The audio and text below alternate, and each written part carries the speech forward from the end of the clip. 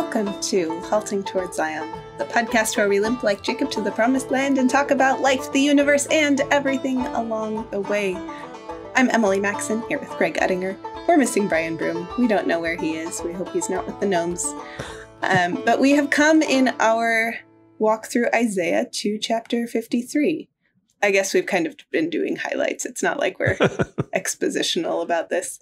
But we're going to look at Isaiah 53. And I was mentioning to Greg earlier that this is one of those passages that we might hear about a lot on its own, sort of like, oh, you know, the part where they go through the fire swamp. And it's like, well, who's they? What movie are we talking about? What does the fire swamp have to do with anything? How does Isaiah 53 connect to everything that we've talked about so far? That's a good question. When I wrote the original article, I someplace in the middle said, and by the way, Isaiah 53 is kind of toward the middle of the Bible and therefore, or the middle of the Old Testament at least. And so if you really haven't been paying attention and you drop in on this chapter, it's probably not going to do what God intends for it to do. The chapter, for those of you who don't know, is about someone the prophet calls the servant of the Lord, the servant of Yahweh, Jehovah. It's not a pretty picture. This servant is despised, rejected, outcast. He is bruised and chastised. He suffers. He takes on the suffering of others. And ultimately, he dies. And if you don't read carefully, it seems at first that that's where it ends. And you wonder, of whom does the prophet speak? Of himself or of some other? Which was the very question the Ethiopian eunuch asked the deacon or evangelist Philip as they ran into each other in the Gaza desert. Who is this guy? What's it all about? Why is it so important? Why does it take up so much room? The whys are nearly as important as the who. If you have been a Christian very long, you probably know the passage. Nonetheless, I'm going to read some of it for starters, and then we'll come back and read more as we go along. It actually begins in the previous chapter. Chapter 52, verse 13. Behold, my servant shall deal prudently. He shall be exalted and extolled, and be very high, as many were astonished at thee. His visage was so marred, more than any man, in his form, more than the sons of men. So shall he sprinkle many nations. The kings shall shut their mouths at him, for that which had not been told them shall they see, and that which they had not heard shall they consider. Who hath believed our report? And to whom is the arm of the Lord revealed? For he shall grow up before him as a tender plant, as a root out of the dry ground. He hath no form nor comeliness, and when we shall see him, there's no beauty that we should desire him. He's despised and rejected of men, a man of sorrows and acquainted with grief, and we hid, as it were, our faces from him. He was despised, and we esteemed him not. And I'm going to stop there for a moment. Obviously, we have somebody unnamed at the moment, and since he wasn't on the historical scene yet, Isaiah does not know his name, and probably himself is grasping to comprehend his own message. This servant is wise. He deals prudently. He's exalted. He's very high. That's how we start out. But almost immediately, we find out that his visage, his face, has been marred. Some translations render it hardly recognizable as human. His message, no one wants to believe. No one seems to be able to understand. He's without form or beauty. No one looking at him externally is going to be attracted to him. He is despised and rejected of all those about him. He is a man of sorrows, and he knows grief. And the response of the people is to turn away, to despise him. And despite his high origins and calling, the people treat him as refuse, as the offscouring of the earth. And the question is, why is this here? Who is this person? As the Ethiopian eunuch asked, is the prophet talking about himself? Is he talking about somebody else? And why does it matter? Why does it take up some 15 or so verses, beginning in chapter 52, to tell us about this? This servant gets more press than anybody, but perhaps the psalmist, when he is on one of his boy, life is hard rants. Particularly Psalm 22 comes to mind, which is very akin to this. Now, for Bible-believing Christians, for evangelicals, everyone's saying, well, we know the answer. This is obvious. Can we move along here? You know, you would think this was obvious, but there are people for whom it is not obvious. Granted, well, first of all, Jewish interpretation. A common one, I don't know if there's an official one, but a common one is that the servant is Israel, because sometimes in Isaiah, the servant of the Lord is Israel. Sometimes it's Cyrus, but this is neither of the above. But in said Jewish interpretation, Israel suffers. Israel is despised. Israel is rejected. And yet somehow through her suffering, she brings redemption and salvation to the world. This is, for instance, why a couple of decades ago, talking about the Holocaust was very, very important in the Jewish mind and in the mind of those who sympathize with the Jewish people, or identify with them in some sense. The Holocaust was part of Israel's sufferings and part of paying off the world's redemption. And so we must never forget, not simply because these people who died horribly were the image of God and our neighbors and should have been protected by the law of God, but because there's a particular redemptive value here that the sufferings of no other people is quite like. So that's one way of looking at this. So that's odd, because there's a sense in which in the book of Isaiah, that's almost right? Because he talks about Israel, and there's this gradual winnowing down of like Israel. No, not that part of Israel. Not that part of Israel. Not that part of Israel. And it gets smaller and smaller and smaller until it only is Christ. Yes. And he's the true Israel who does redeem the world. Exactly. But it has to get winnowed right down to him. It has to get winnowed down person. To who stands at the heart of Israel, who is the seed of Abraham. And it takes pretty much all of the Bible for someone to finally come out and say, and that seed is Christ. Paul, Galatians chapter 3. So yeah, that's a good point that this is Israel, if you understand it, of the true Israel, of whom all believers are a part. But the suffering is something that Christ, Jesus, did in his own person. And although that suffering works itself out in our lives, our suffering is not in that sense redemptive. Yes, we help along the gospel, and Paul has things to say about fulfilling what's left of the sufferings of Christ. But we did not pay for the sins of the world. We by our sufferings, by receiving persecution, tribulation, we carry on what Christ has done. We carry on the message to those beyond and to the next generation. But he did this on his own. He as we read this, one thing that we really should pick up on is his loneliness. He has no friends. Everybody turns, in the end, everyone turns their back on him. Even God turns his back. And as we look at that, wait, he's the servant of the Lord, and the Lord sets him up as a sacrifice. What's that all about? Well, there's another more current interpretation we probably should talk about. Yes, this is Jesus, but it's not like he actually suffered for anybody's sins. He just showed us how great God loves us by submitting to these horrible tortures. And in there is a message of some sort that we should. Kate's making faces at us. Presumably at what I'm saying. Yes. But she knows where I'm picking this up. That whatever this is, it is not penal substitutionary atonement, because that's irrational, that's unjust, that's child sacrifice, that's murder, that's cruelty on a cosmic scale, and God would never do that. So whatever he's suffering, we treated him, we were mean to him, and he endured it, and in that that patient suffering, that divine love of being our example. Somehow there's something, and sometimes these people are not very clear about what. Mm-hmm. You remember the video, presumably that I'm thinking of, although I can never remember its name. American Gospel. That would be Part it.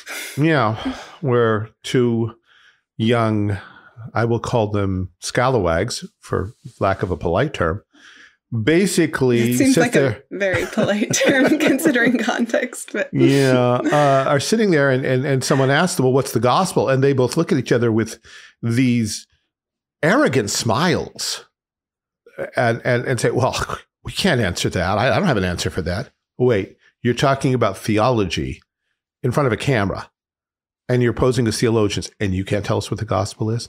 The one thing they were sure about it is it has nothing to do with penal substitutionary atonement, because that was irrational and they just couldn't believe that. So whatever Jesus did, it wasn't that. And so if they were to look at this passage, I'm not sure what they would say, honestly, except that it's not that. And so it's important that we continue to read and understand the ethical universe that this is set in. It doesn't work in just any universe. It doesn't work in a magical universe or a materialist universe or a New Agey universe. It works in the Christian universe and it does not work anywhere else. So let me read a bit more here. Surely he hath borne our griefs and carried our sorrows. Yet we did esteem him stricken, smitten of God, and afflicted. But he was wounded for our transgressions. He was bruised for our iniquities. The chastisement of our peace was upon him, and with his stripes we are healed. All we like sheep have gone astray. We've turned everyone to his own way, and the Lord hath laid on him the iniquity of us all. That sounds pretty substitutionary to me.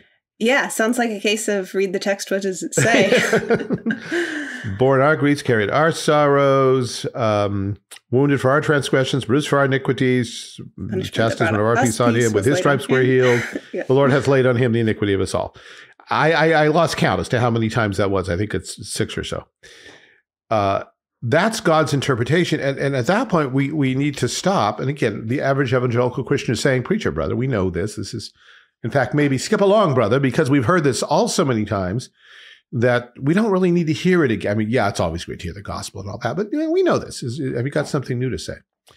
No, honestly. I don't think in this entire podcast our goal has ever been to have something new to say, really to be honest. To say anything new, but it is sometimes to point out the old, because the old gets neglected and is abandoned to rust quietly sometimes while we do pursue new faddish kinds of things. The assumption here, there's a couple. First of all, that there is an absolute right and wrong in the universe, which implies an absolute God, an absolute creator who ordained such things. So this is not a world of polytheism. This is not a world where all is one. This is not a world of materialism. This is a world of a personal God who personally hates sin, who hates lawlessness, who hates that which is contrary to his eternal love and his eternal holiness. And this God punishes not simply sin, he punishes sinners. Mm-hmm. And sometimes the evangelical world has trouble with that. Love the sin, hate the sinner. Love the sin. The other way. Love the sinner, hate the sin. And if you define your terms carefully, that's a biblical concept. But if you're sloppy, it's something else again. To realize that, you just have to ask this question. Who does God punish in hell, sins or sinners? The existence of hell becomes now a real issue.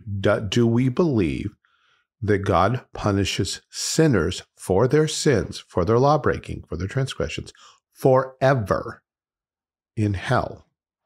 Or is that something, one of the reasons we don't want substitutionary atonement? Because we're afraid of hell. We're afraid of going there, but we're afraid too that other people are going there. We don't want to look into the eyes of our mother or father, of our child, of our great aunt Tessie, of our best friend, and say, you're going to hell and you're going to suffer there forever, and I can't stop it, but I love you, and surely God would not do that to me. I believe in a God of love.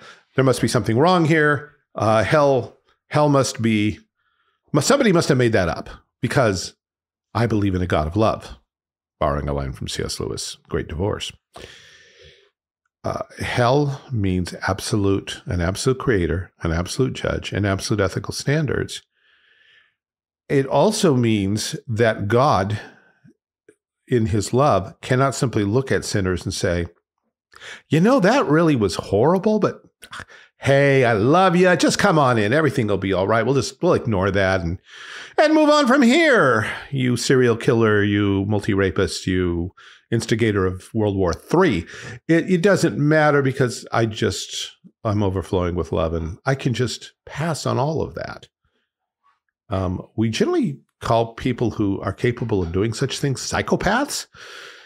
The mom who can overlook the crime a man committed against her 3 daughters when he raped them and killed them, and we say, "But you're okay with that?" "Oh yeah, it's people do things.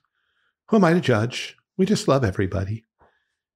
Yeah, the irony is that the disposition of hate the sin, love the sinner tends to fuse the sin and the sinner together. Yes. Inseparably. When in reality, it's God saying, "No, here, I have a way to separate the sin from the sinner." Yes, exactly. And make the sinner no longer a sinner in a legal sense and in a real sense. No. But it takes something that no human ever dreamed up, a solution that no one ever imagined. When Isaiah, and Paul quoting him, says, "Eye hath not seen nor ear heard, neither have entered into the heart of man the things that God hath prepared for them that love him." Paul goes on to say, "But God hath revealed them to us by his Spirit." He's not talking about how wonderful heaven is, at least not primarily. It's maybe an offshoot. He's talking about the gospel. Nobody ever came up with the gospel, that the eternal creator would find a way to love the sinner and yet, without impinging upon his own holiness and justice, deal effectively with the sin and welcome the sinner into his presence. And that it would involve God dying. I mean, we wouldn't. As Paul says, maybe for a good man, some might even dare to die, but for our enemies, for those who hated and killed, say, "Oh, our only begotten son," are we inclined to do that? No, we're not. But this Isaiah 53 chapter, it's the suffering servant. God is looking sin straight in the face, and particularly the sins of his people, and saying, "Yes, I am finding a way to love you and show you grace, but it's not by simply ignoring all of this. I'm not just waving a hand and magically it goes away. I'm not so great that I can overlook your rebellion, because your rebellion is against me, and therefore it is infinite because I'm infinite. There's another way, and it is in some respects a very sad way."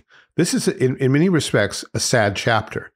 And when we read it for the first time, it's hard to see anything but the sadness, the pathos, the loneliness, the suffering. And it's not until we've read it a few times and really zero in on the ending verses that we begin to see, wait, there's something else going on here. Because right now it just sounds like this one person, this one servant, is being bloodied, bruised, tortured for us, and we get some kind of benefit out of it, but what happens to him? And at first, it's not at all clear. It just sounds like he gets the short end of the stick on a cosmic level. But let's read a little further and see what it says. "He was oppressed and he was afflicted, yet he opened not his mouth. He's brought as a lamb to the slaughter, and as a sheep before her shearers is dumb, so he openeth not his mouth. He's taken from prison and from judgment.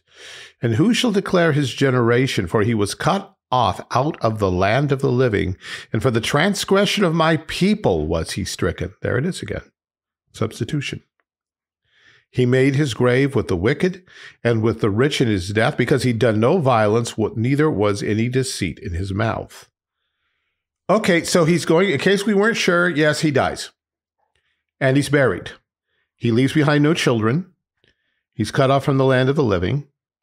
And we're reminded one more time, this is for our sins, for our transgressions. He himself was not a violent person. He was truthful, no deceit in his mouth. He is the perfect innocent victim, like a lamb going to the slaughter. In the back of the Jewish mind, that should be a little tickle. A lamb to the slaughter. Lambs. Well, they knew about lambs that went to the sacrificial altar. Could that have something to, I mean, they regularly sacrificed lambs that were pure and innocent, unspotted. And they knew that that had some connection with atonement for sin. But it's not explicit here. It's at most a subtle allusion. And at this point, we're left with, okay, the servant suffers horribly, miserably. We are ungrateful because we reject him. We'll have nothing to do with him. We don't even want to look him in the face. And yet we're going to reap benefit. And he's just going to suffer and die, apparently. And it's our fault because we treated him badly. That would be bad enough. But it's the next line. Yet it pleased the Lord to bruise him. He hath put him to grief. You mean this was a God thing? God planned this. God executed it. He carried it out to its end. He raised up this servant. The servant was indeed a servant. He came to do what God wanted done. And although we had a hand in it, we shunned him, rejected him, turned against him, yet ultimately it was God who killed him. And the word bruise, again, should set off a little tickle in the back of our minds. Haven't we heard something about something being bruised and crushed? And maybe our minds go back to Genesis 3:15, where the seed of the woman will bruise, crush the head of the serpent, but will himself be bruised in the process, bruised in the heel. But this man's dying. This man's dead at this point. And it's God's fault. I mean, it's our fault because it's for us, but God sacrifices himself for us. And this is where people jump in today and say, see, child sacrifice. Either they point fingers at us and say, you're reading it wrong. Well, you want to come up with another way to read this? Yeah, that's when you say, I didn't interpret it. I just read it. I just read it. It says what it's...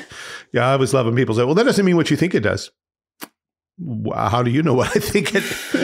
Are you saying that what you think, that you think what I'm thinking and you don't like it? Is that what you mean?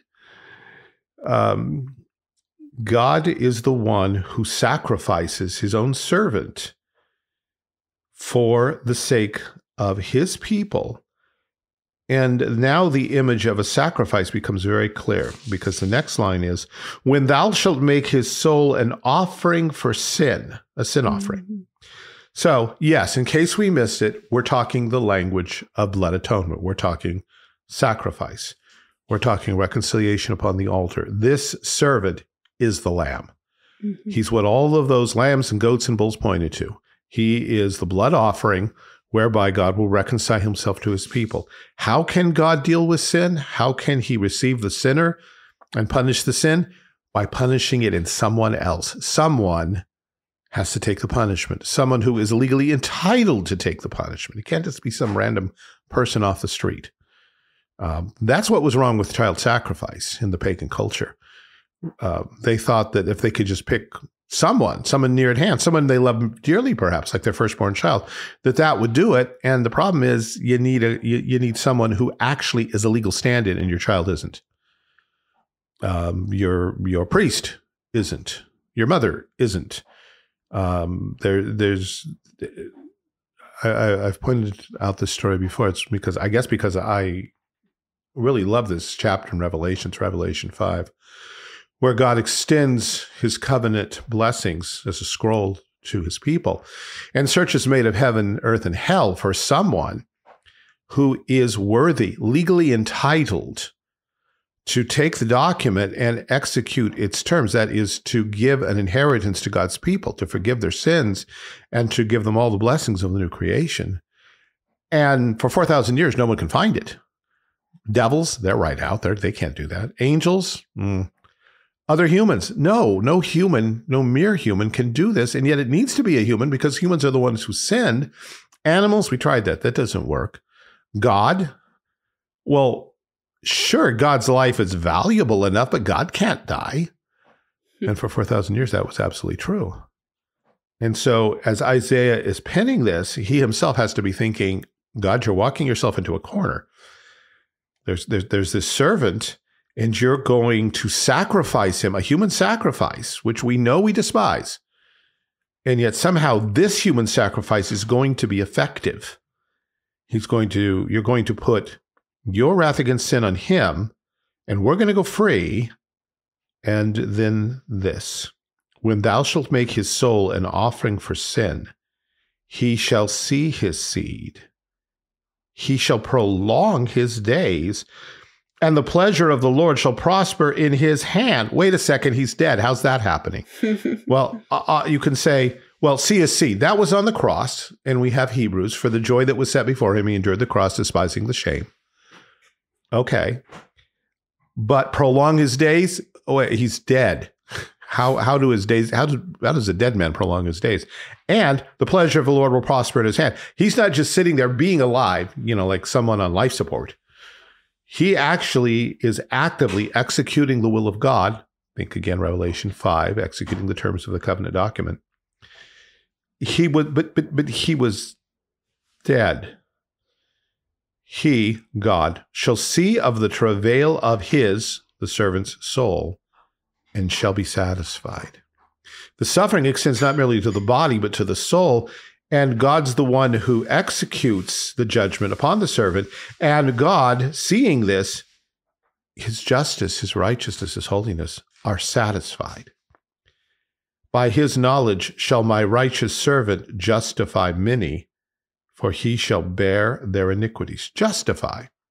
And here we are again in legal terms. God will declare those who know this servant, who know what he has done, who know him by faith, he will declare them to be just and righteous, despite their sins, because the servant has borne God's wrath against those sins. The penalty's paid. And by implication, although it's not said here, his righteousness, his law-keeping is being transferred to them, so that when God looks at them, they see the righteousness of the servant. It goes on. Therefore, will I divide him a portion with the great, and he shall divide the spoil with the strong, because he hath poured out his soul unto death, and he was numbered with the transgressors, and he bare the sin of many, and made intercession for the transgressors. And notice how quick that went by. He shall divide the spoil with the strong, because he hath already poured out his soul unto death. Wait, how can he divide a portion with the strong if he's dead? Well, there's one obvious answer. He's not dead anymore. He got better. He got over it. He came back to life. And all of this suffering, as huge and awful as it was, it ends with the servant somehow having died and the servant is alive, executing the will of God and justifying many and interceding for them and dividing the spoil, that is, the treasures of this world, with other strong forces. Think Satan here. We're not told at this point what the proportions are. When we move into the next chapter, we get an idea that God is not satisfied with a small number of gems and diamonds and gold coins, that he wants most of it, and he's not giving up very much. But there you have it. And so, again, the Ethiopian eunuch says, who's he talking about? And Dr. Luke, writing in Acts, says, so beginning here, Philip opened his mouth and preached Jesus. For those of us who are evangelical Christians, this is not a problem. We know who this is. We know who the one person whose life is of infinite value, who can bear the wrath of God and come out alive on the other side. The one who is himself life and omnipotence and power and truth, who can bear all of these things, even to death, and come back alive and continue what he had begun. And this is the gospel, because the one who does these things is God. And as we read through this and through the rest of Isaiah, it becomes increasingly clear that the servant of Yahweh, the servant of the Lord, is himself Yahweh. Yahweh is the servant. The Son is the servant who comes to do the Father's will. And it's because he is the Son of God that he can do these things. The Catechism, and let me flip to Catechism questions. The Heidelberg Catechism has these questions. What sort of a mediator and deliverer must then we seek for? And the answer is, for one who is very man and perfectly righteous, and yet more powerful than all creatures. That is, the one who is also very God. Well, why must he be truly man and also perfectly righteous? Because the justice of God requires that the same human nature which has sinned should likewise make satisfaction for sin, but one who is himself a sinner cannot satisfy for others. We need a human stand-in, a human representative, to represent our race. We fell in Adam. A second Adam could step in and take that place, but he's got to be human. He has to, and one, to identify with us, but two, he's got to be able to suffer. Mm-hmm. God could blast a rock for eternity, but the rock doesn't feel anything. That doesn't accomplish anything. It has to be someone who in his human soul feels, experiences, knows the wrath of God, alienation from God, knows what hell is like. And then he has to be able to die, because that's the penalty for sin. The soul that sinneth, it shall die. So he's got to be human. The problem is that he has to be a perfectly holy human and not be caught up in the condemnation that Adam merited for us. And so the next question, why must he also be truly God? That he might, by the power of his Godhead, sustain in his human nature the burden of God's wrath, and might obtain for and restore to us righteousness and life. First of all, he has to be God so that he can uphold the humanity that suffers, because no human can take on the infinite wrath of God, particularly when it's dumped upon a human soul over the course of a few hours. But also, the life he gives has to be of infinite value. One human, if he were innocent and if God would permit such a transaction, could atone for one other human being, life for life. But we want one sacrifice who can atone for the sins of the world. We want a life of infinite value.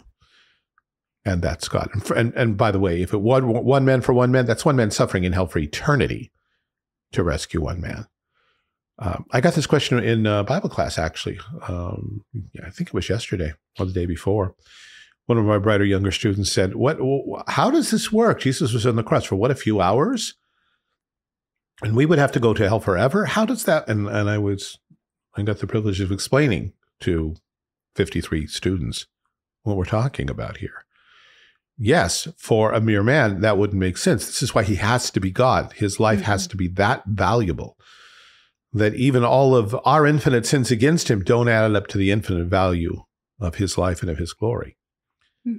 And then the third thing is that he must be absolutely holy.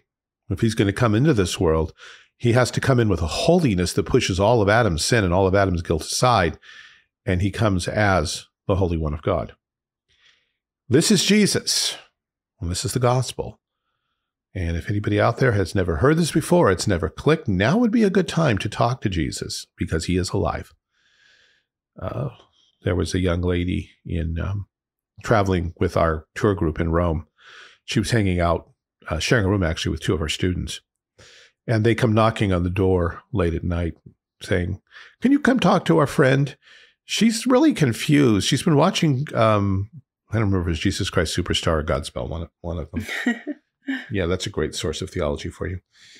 And she has questions we can't answer. I think they could. I think they just got a little spooked. But I sat down with her and said, okay, so what she told me what she was thinking. It's, Jesus, it's almost like the night before he died, it's almost like he knew what was going to happen, and almost like he was telling Judas to go do something about it. I don't understand what's going on here. Can you tell me who Jesus is? Oh, well, he was this really great man, and he did wonderful things. He was so great. It was almost like he was God or something. And they killed him. Okay. Is Jesus alive today? Oh, no. Let me tell you a story. When I was done, she actually said, "That's the greatest story ever told." Yeah, it is. And sometimes our preconceptions and our overfamiliarity get in the way of understanding why it is what it is, why it had to be what it is, why it's not just, well, God, and I've had this with kids out of good evangelical churches. Why did Jesus have to die? Because he loved us. Yeah, but why did he have to die? To save us. How? To save us from our sins. Why? Because he loved us. Keep going around in circles. What I am asking you is, why did his love lead to his death? Well, to show us that he loved us. Okay, that's the wrong answer. I mean, there's some truth in it, but that's not primarily. He did not come as an example of love. That's secondary, tertiary. He came to bear the penalty that our sins deserved. And until we're willing to talk about the penalty for sin, until we're willing to define guilt, not as some icky feeling, but as a true legal matter that requires either eternal punishment or substitutionary atonement, we're not ready to understand the gospel. We're forever trapped with, well, Jesus was a nice guy who suffered a lot, and boy, didn't he love us, because somehow that helped us. We're not sure how. As we read Isaiah 53, we see that even here in the darkness of the Old Testament, where we stand in so much shadow, there is clarity, so that when we get to the New Testament, the various writers quote it with wild abandon, and sometimes at length. This is the gospel. This is the servant of the Lord. This is Jesus. This is our salvation. That's awesome. We could have a whole podcast about this. I think we just did. Well, it is a good time to wrap up. Do you have a recommendation? Yes. What I quoted from is called the Heidelberg Catechism. Catechism is a strange word to many. I had a number of aunts on my father's side who were all sweet Christian ladies, but quite a bit older than me. And they went to various churches that were decidedly non-creedal, or at least they thought they were, and non-confessional, and certainly non-catechetical. And so when they heard the word catechism, they thought instantly the only catechism they'd ever heard of was Roman Catholic. And so we had trouble convincing them that we were not Roman Catholic, especially when they saw the Apostles' Creed and the word Holy Catholic Church in it. Tried over and over to explain, and I don't know that they ever completely got it. But for those of you who may not know, a catechism is a device used to instruct the young in years or the young in faith. Those who don't know much about the faith, it is set forth as a series of questions and answers designed to lead one through the basic doctrines of the Christian faith. There have been a great many catechisms written over the millennia since Jesus left earth. The one that I was raised on is called the Heidelberg Catechism. I also have tremendous respect and affection for the Westminster Shorter Catechism, and even the larger catechism that no one ever seems to read or reference. But this is the one I know, and it's a little more devotional than the Westminster. The Westminster is precisely theological, and there are times for that. The emphasis of this catechism is, what is your only comfort in life and in death? And so the whole thing is phrased in terms, and you could almost call it hedonistic. John Piper probably would. What do I get out of this? What's the comfort? How can I be? What three things you need to know that in this comfort you may live and die happily? And so it brings the faith down to a sequenced series of questions about who God is, who man is, why man needs a savior, who our savior is, what he's done for us, and then moves on and talks about the Christian life, about obedience and prayer and worship and things like that. There are any number of versions. The one I quoted is not the one that I'm familiar with. It's a modern translation of it, because originally it was written in German. But you can find it online. You can order copies of it. Heidelberg, Heidelberg, because that's where it was written, in Heidelberg, Germany, back in 1563. But it remains eminently useful, profitable, practical today. And it comes with lots and lots of scripture references so that you can compare the text, the questions and answers, to what the Bible actually says. It does not leave you in doubt that maybe somebody made all this up. There's plenty of room to go searching scriptures to see if these things be so. So my recommendation, if you're new to the faith, and even if you're pretty old in the faith, it is still a beautiful and useful tool for Christian growth. Yeah, it's kind of ironic that we sometimes find catechesis associated with the Roman Catholic Church, because it's my understanding that the Roman Catholic Church didn't have a catechism until after the Reformation, when all the Reformed and Protestant people were all like, so how you teach your kids? Because, like, we got this nifty little question and answer set here. What do you guys teach? And then the Roman Catholic Church had to sort of scramble and get its stuff together. So it's like 1,000 questions. It's like nobody ever expected anyone to memorize that. That's ridiculous. More a piece of propaganda. Yeah, we have one too, and ours is bigger than yours. Yeah. So what do you have for a recommendation? Oh, well, this is kind of a sprint into left field from your recommendation, but I recommend having house guests. We had a friend visit us this past weekend, a friend of mine from college, and not only did it force us to get our house in order to make a tidy guest room for her, but we just had a lovely time. You know, it was a very low-key visit. We didn't do a lot that, you know, our family doesn't do on a regular basis, so it was just kind of come share life with us for a little bit. It was really refreshing. It's one of those friendships that you can pick up after years of not seeing each other and everything's fine. I thought only guys were allowed to have friendships like that. Where you don't see a friend for years and then, oh yeah, he's my best friend. I haven't seen him in 3 years. Sorry, this is a conversation I had with, I think, my family or somebody in the last 48 hours. I feel like I was there for that conversation. You probably were. You were. I think it was at my house. Yes, it was. Yeah, no, I think it's a particular blessing of Christian friendships. My parents have certainly found that over the years. You know, they've lived in a lot of different places. Yeah. Had a lot of very good friends in a lot of very disparate places. Yeah. And they've never been afraid to go on to the next place because the Lord has always provided sound fellowship and very blessed communion everywhere they've gone. And every time they've left somewhere, they've left behind friends that they know they'll see again, not only in heaven, but on earth and with great joy, even here. So, amen. Have a house guest. That's my recommendation. It helps if they're a very easy house guest. I didn't know you were going to qualify it. Yeah, well, if you have a bad house guest, then we'll have to talk about the recommendation of drawing boundaries. Anyway, this conversation has been a delight. Thank you so much, Greg. It's always a pleasure to return to Isaiah 53. Thanks also to David, our producer, and my lawfully wedded husband. We appreciate all the work that he puts into this podcast. Also, work put into the podcast that we appreciate, our transcriptionist. It's been a while since we mentioned her. She's lovely and gives us transcripts that you can read. And if you prefer to read the show rather than listen to it, or if you're not sure how to spell words that we use or look up book titles and such, she does a lot of work. She doesn't just write down what it sounds like we said. She makes sure it makes grammatical sense and that everything's cited properly.